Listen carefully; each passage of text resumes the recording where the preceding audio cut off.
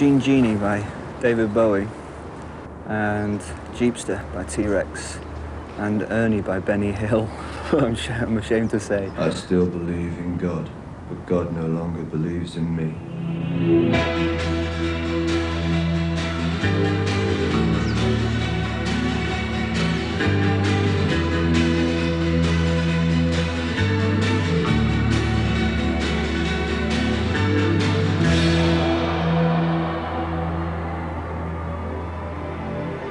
There's a crystal view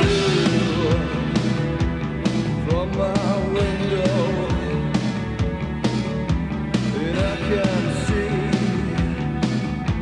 the years to come. I was brought up with the radio and things in the 60s and the Beatles and things like that, the Rolling Stones. But seriously, when I was about 14 or 15, after seeing Mark Bolan on Top of the Pops, that certainly changed my life. He just had a lot of charisma and style, and the way he held the guitar was pure genius.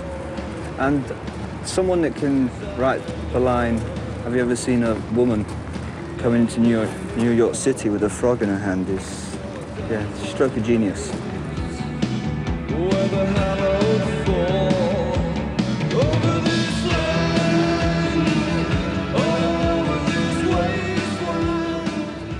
T-Rex in 1977, just before he died, at Bristol Colston Hall. There wasn't that many there, but it was brilliant. He just came on stage and he had it. He was a star.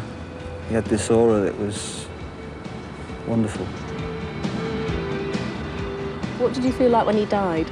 I cried. I can remember that very vividly. I was at work. I was cleaning kettles at the time.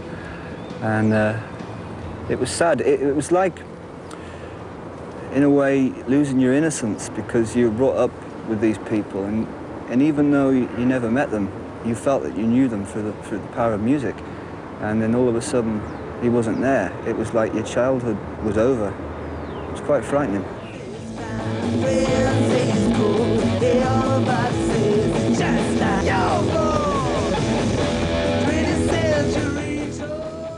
I met Iggy Pop last summer. We did a few shows with him in Europe, and got on very well with him. It was a good bond grew between us. Actually, it gave him a present in the end, which was nice. I wonder if he still got it. But yeah, he was wonderful. I mean, he's such a nice, pleasant man, which is probably not what you expect when you see him live. He's very energetic, but he's got so much peace of mind.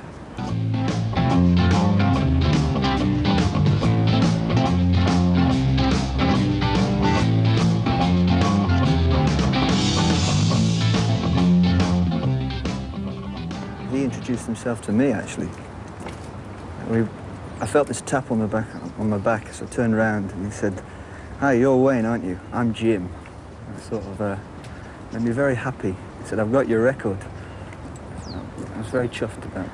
Had he been one of your idols for a long time? Yeah, yes, from a long time. I first saw him back in '75, I think, Bristol Colston Hall again. That was, he put the fear of God into me, actually. I was only about third or second row. And he can be very intimidating on stage, and I don't think I've ever quite got over that show. I am the passenger, and I ride. Jim Morrison was somebody that completely immersed himself in his performance, and that is a very difficult thing to do, and it's very rare. And that there was something perversely appealing about the way he lived his life. That's not to say that I would condone it or advocate it for anybody else. But no, he was a performer, a true performer. No good, cold, stinging blood.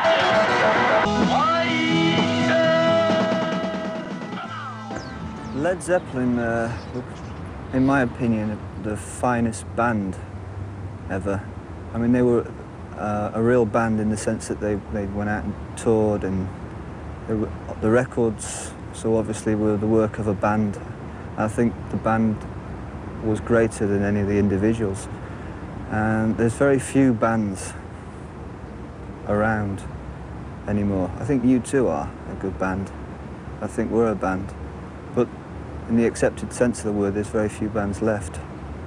And I think Zeppelin were the finest.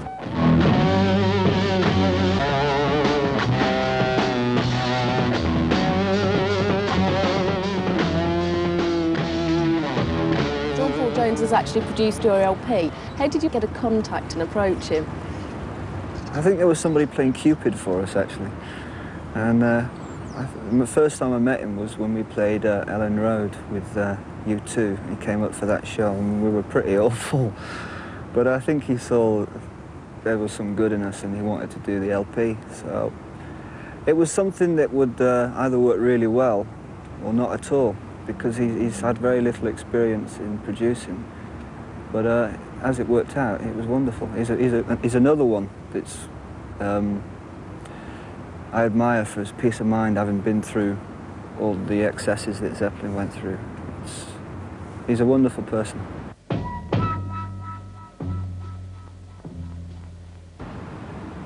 I had some very deep conversations with them, actually, about the use of drugs and stuff like that. And to the extent that I've now given up, or, yeah, as good as. And when you're working in the studio, everything has to be very on the ball, you know. I think, and you can't allow for your perspective to be changed that much.